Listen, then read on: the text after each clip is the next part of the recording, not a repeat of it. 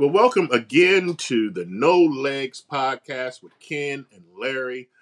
Walking by faith, man, I tell you, we have discussed some things over the past few podcasts, and this morning we're going to discuss discouragement and how discouragement is a tool of the devil and how important it is to have the patience of Christ and how to get that into your life. So again, I'm honored to be here with my brother, Pastor Ken Johnson. How you doing this morning, my brother? Brother, I'm doing tremendous, man. So good to be in the house in agreement with God and you Yes, this morning. The No Legs podcast, man. We are running by faith. hey, And but what an honor, amen, today. Just to, minister along the lines, man, on how, yeah, how we get through seasons of discouragement. Because I know many times people think that, man, being a Christian is some type of fluff and pie in the sky, and that we live on the mountaintop. But I come to find out through living for Christ, it's a very painful walk. And yes, sometimes in these seasons, man, you suffer what's called discouragement, and you suffer oppression. And sometimes these things lead you into depression. And it's really understanding the response, how we get through difficult seasons as a believers. Because there's one thing I can guarantee you: you will have a difficult season in your life serving God, especially if you're seeking and praying and ministering and loving and trying to do everything you know to do in order to fulfill the call of God upon your life.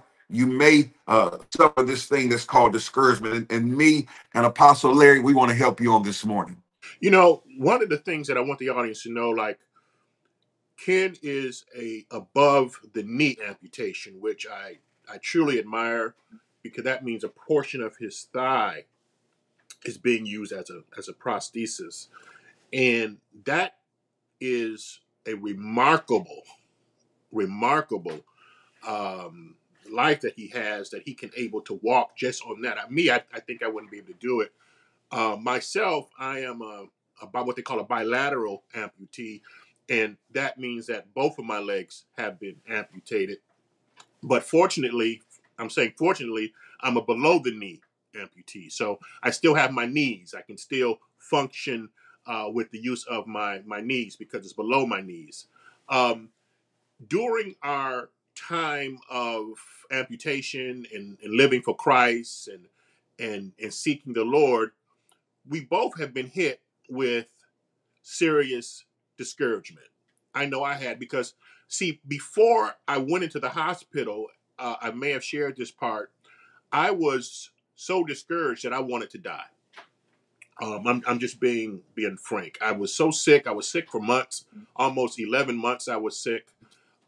Weakness, exhaustion, not knowing what it is, trying to figure out what it was, and come to find out I had a diabetic ulcer on the bottom of my left leg and my left foot, I mean. And they were trying to figure out aggressive ways to heal that, and it just wouldn't heal. And that was becoming very discouraging to me. And to be honest with you, I took my passion off of God during that time. I still believed, I still studied, I still preached, but my passion wasn't there. My total commitment wasn't there. I was just going through the motions at that time, and I found that I was getting more and more discouraged. Uh, not wanting, not really, just not wanting to live, man. I mean, can you imagine? And maybe some of you have been there, where you go almost a year in sickness. I know there's people have been years and years in sickness, but I was going through a year of sickness, not knowing what it was. If the doctor said, "What is this? Is that?" Then I would know how to handle it better. But man, I just didn't know. I just didn't know, and discouragement hit me to the point of I was speaking, and this is the worst thing. Let me die.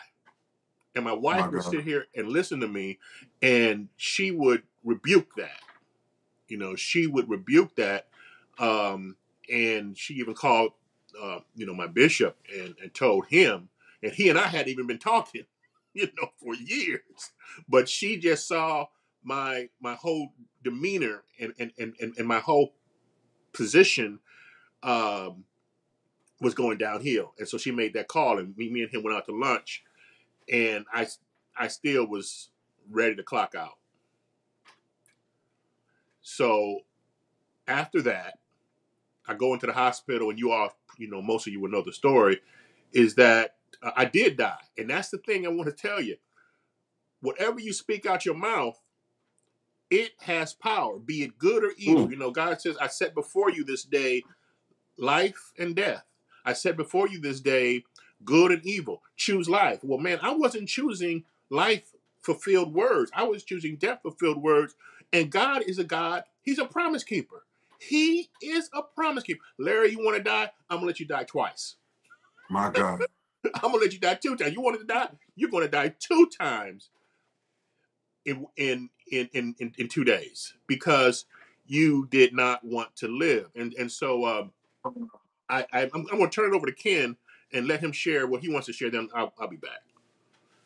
Well, Larry, it's powerful in your honesty and transparency, the work that God has done to help other people. Like the other day, I was in a place of pain, in my body, where just the phantom pains were so brutal Oh, at the end of my stump. And I'm in this boy like, Carrie, like, what can you do, to help me? And so, I just really want to piggyback off the point is that, man, the discouragement sometimes that we deal with in life, whether Christian or non-Christian, but my focus is on believers, is that, man, this walk, it is sometimes it's painful. And and so you go through it physically, right? We're aging, right? We were just spring chickens, and now the reality is, we're in these 50s and 60s and headed to the 70s, and so all of a sudden you realize, like, I can have as much emotional discouragement as I can have physical, pain. yes.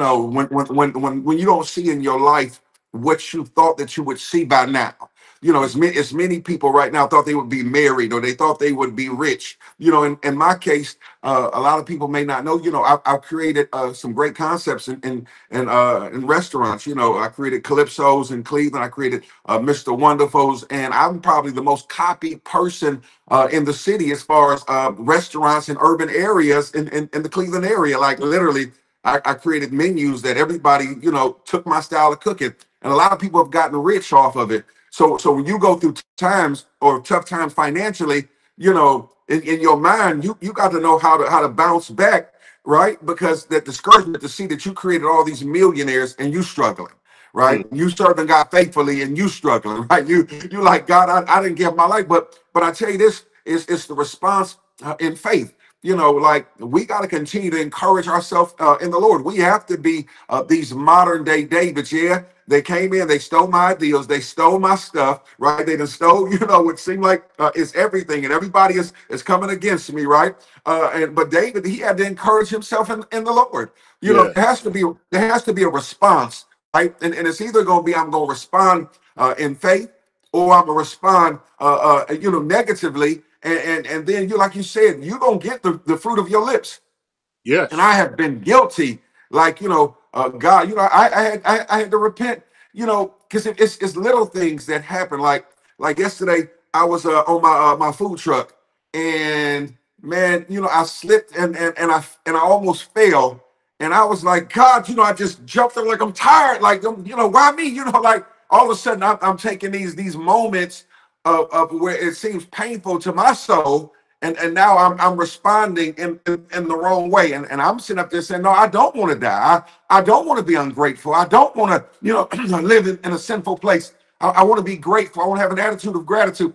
And so for those who have these moments where we fail, you got to come back and say, Lord, give me a crop failure for the word I spoken that I really didn't mean. And because in the spirit realm, they don't know if you playing, you serious or indifferent. But at the Right. end of the day, Lord, forgive me of what I've spoken, because I want my faith to work. I've been praying about to come to pass, and for me to see full manifestation of everything that you promised, because I'm walking by faith, not my feelings. My feelings will, they are honest, and they're real, and it's absolutely what I may be feeling at that moment. But my faith is what's going to get me to the other side. I'm a storm. I'm toiling. I'm struggling. But I made up my mind. I'm going to allow Jesus in the boat, so he can get me to where I'm supposed to be. But I gotta stay in faith. I gotta keep trusting God in these painful moments. And I like your bounce back, Apostle, your comeback from these tough seasons, from near death experiences, from dying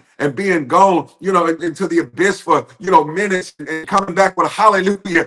I Yeah. really like how when you came back with a hallelujah, like God, thank you for Amen. bringing me back. So Amen. it's all in Amen. our response. Amen. The book of Proverbs says, Proverbs 6:2 says, you have been trapped by what you said, Wow. ensnared by the words of your mouth. And that is the truth.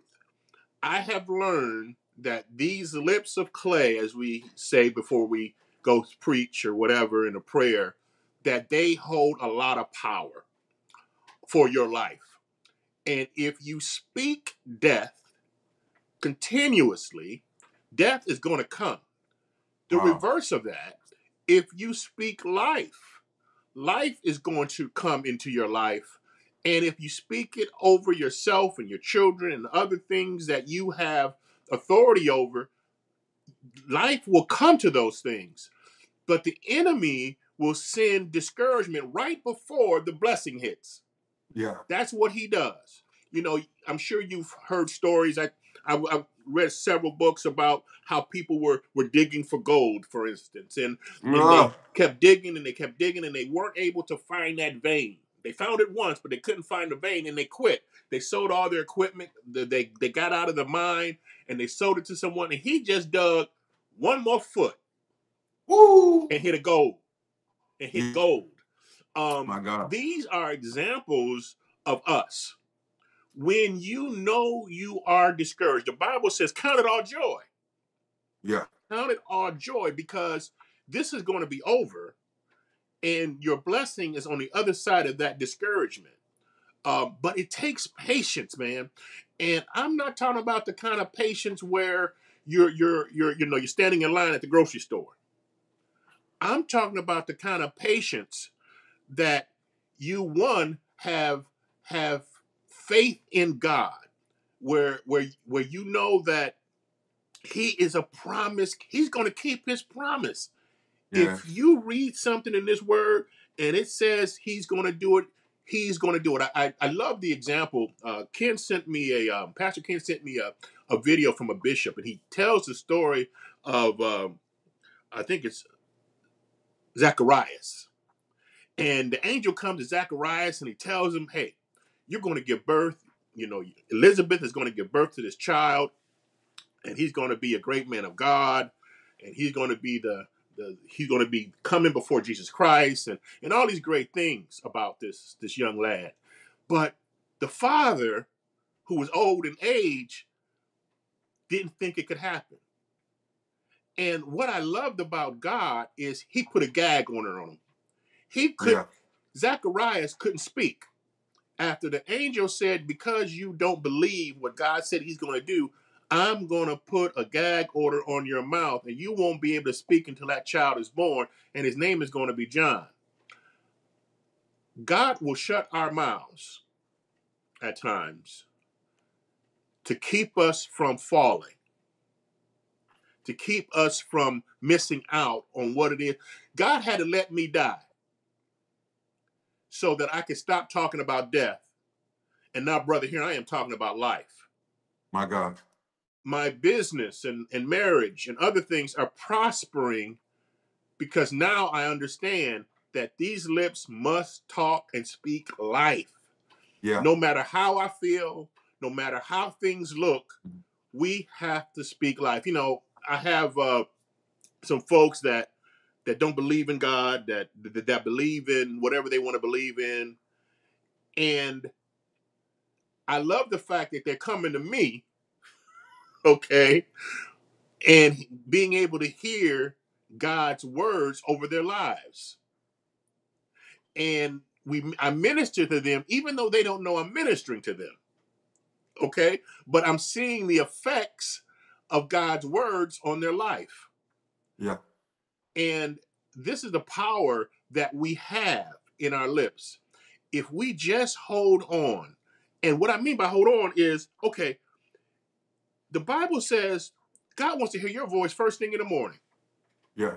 When you wake up, that should be the first person you speak to.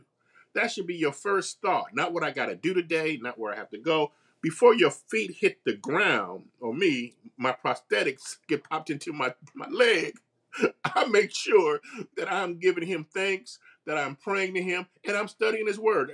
Get some scriptures, read something to start your day off right.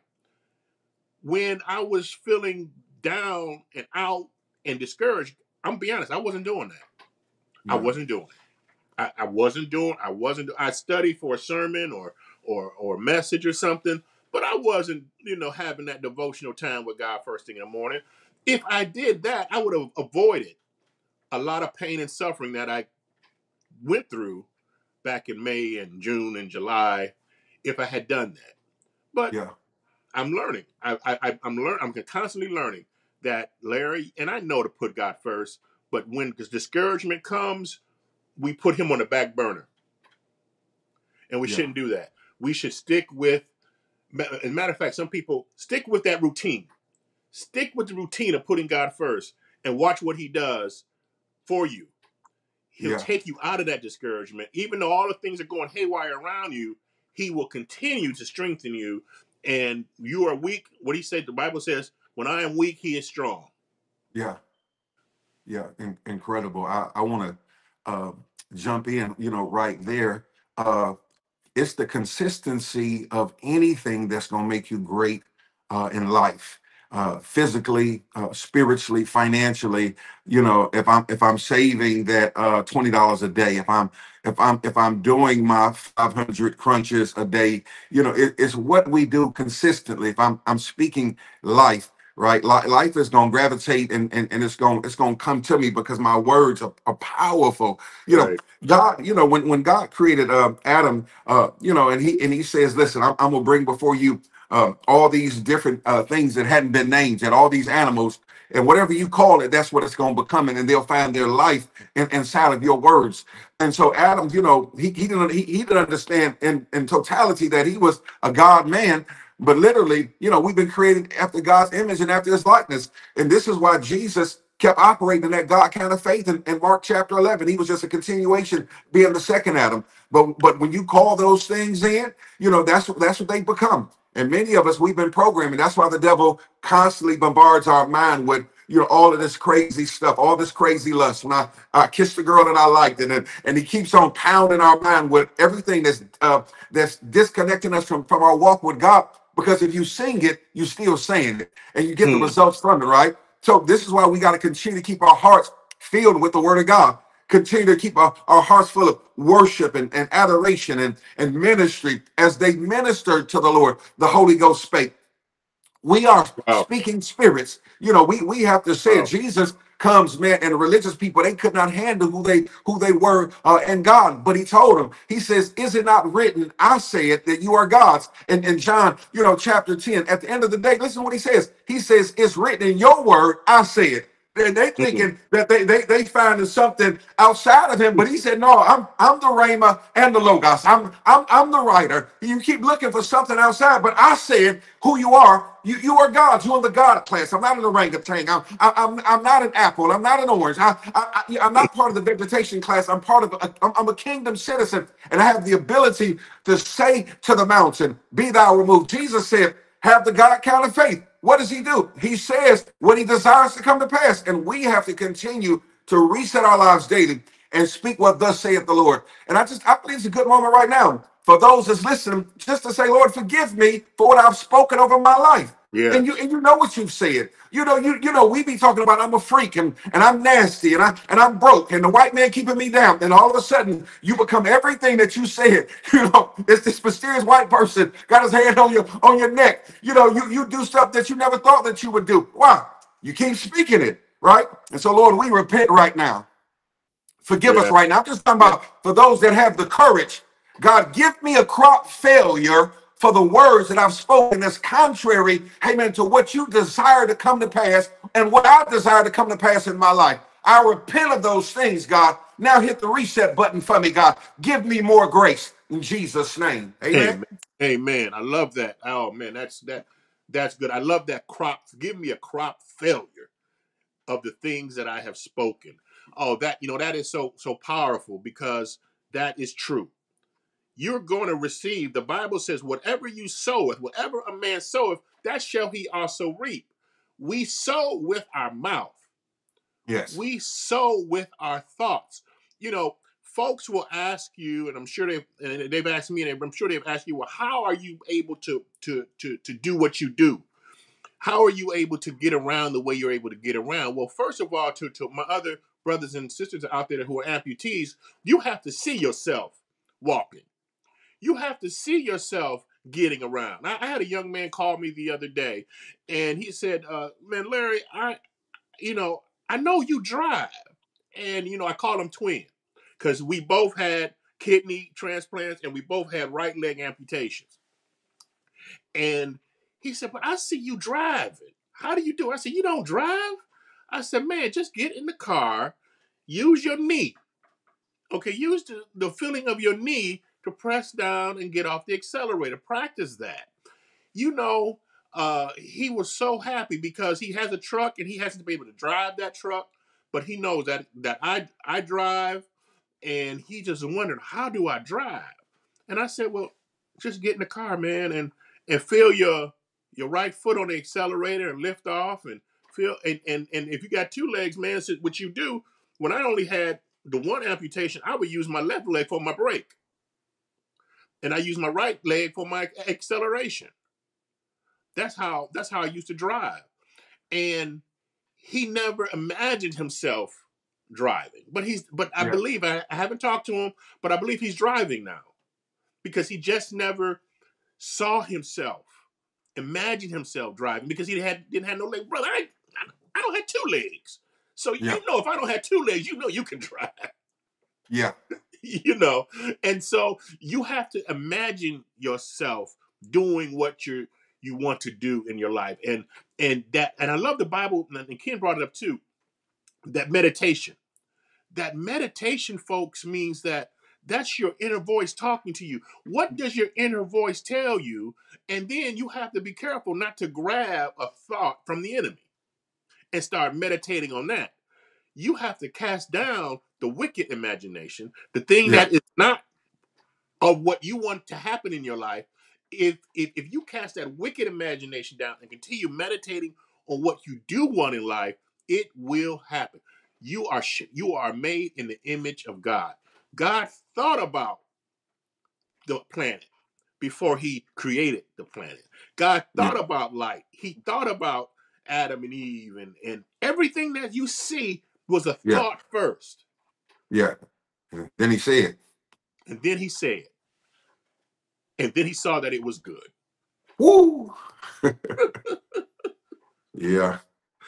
As believers, man, we got to really believe. Yeah, We got to stay in faith, and we got to be consistent. At the end of the day, that's my whole life. I turned 53 recently, and I'm sitting up there good. saying, you know what, my next 53 years, Lord, I'm strong finish. Body Yeah, strong, mind strong, money strong, spirit strong, power strong. Yeah, and I'm gonna keep speaking it because I believe it. As you believe, you'll speak, right? And so we can't let what we've been through and the failure and the discouragement, we can't let us, we got to constantly hit the reset button and live from yeah. resurrection life. Man, I'm living out a Woo, resurrection life. No, his woo. hand is on my life. I Yes, am anointed. I'm a vessel of honor. And God has more grace for me and for you. For those that's listening, He has more for you to do. Come on, you got to say it. I am blessed. I am favored. yes, I'm an anointed vessel. God, He's using me dynamically and supernaturally. I was ministering last weekend at a church, and we have our points, ready. But when I got to the third point, I recognized that the anointing was in the house.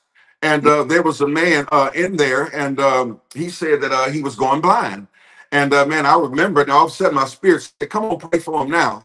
And so, man, I jumped down off the pulpit area, and the Spirit of God got to moving. I prayed for this man, laid my hands on him, believed God for his healing, then got baptized him in the Holy Ghost. He starts speaking in tongues for the first time. Amen. Wow. And then the Spirit breaks out in the room. Amen. And now we got, I'm talking about power is flowing, but at the end of the day, you can sit back and do nothing, or you can demonstrate that God is in us. You can demonstrate what you've been speaking over your life. No, I'm a chosen vessel. My shadow heals. My words bring feeling power. When I open up my mouth, amen, the glory falls and I shift atmospheres. I'm an atmosphere shifter. Hallelujah. Come on, Amen. And my man. situation is changing. I'm just telling you, I'm not going to live in discouragement. I'm gonna shake it off. Come on, somebody, you got to shake that stuff off you. Yes. Just the same way Paul on the island of Malta, that viper jumped out of that fire. He's sitting there, and and you got to learn how to shake that devil Yes. off and say, no, and I'm gonna live and not die, and I'm gonna declare the glorious work of the Lord. Hallelujah. Come on.